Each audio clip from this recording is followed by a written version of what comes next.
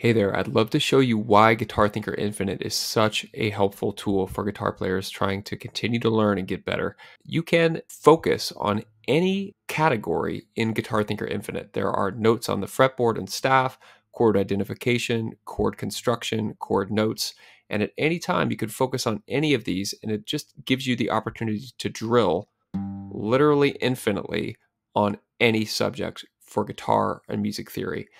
So let's do some fretboard. So here we've got a note, the third fret on the sixth string. We can see where that note is on the staff as well. And if you know the staff really well, then maybe you already know that this note is a G, or if you know the fretboard really well, maybe you know that this note is a G.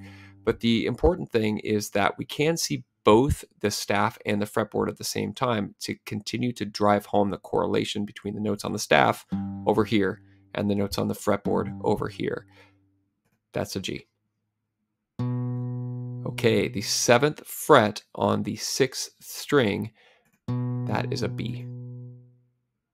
The 12th fret on the sixth string, that is an octave of the open string, so that's an E.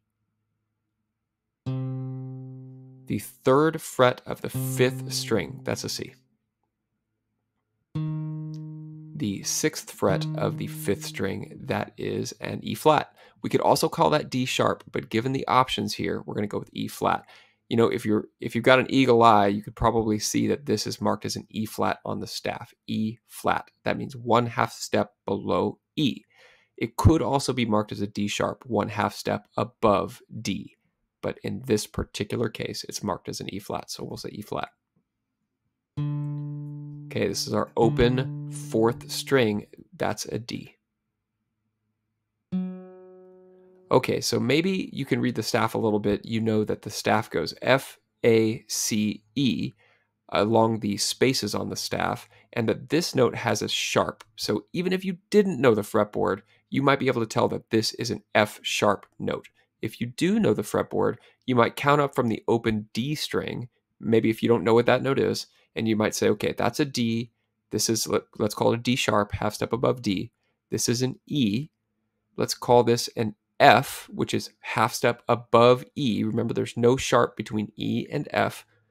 And then 1/2 step below F, 1/2 step above F is F sharp. All right, let's call it an F sharp.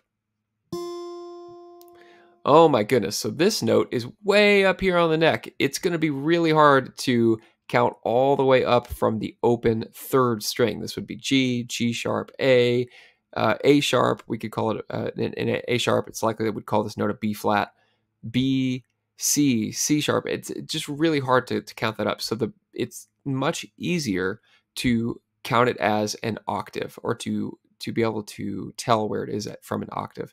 So an octave from here is 2 frets up and 2 strings over. Okay, if we don't know what this note is, that's okay. That's the reason why it's so important to learn our fret dots. So the dot on the fifth string, the third dot, this is the 7th fret, is an E. 1/2 step above E is F.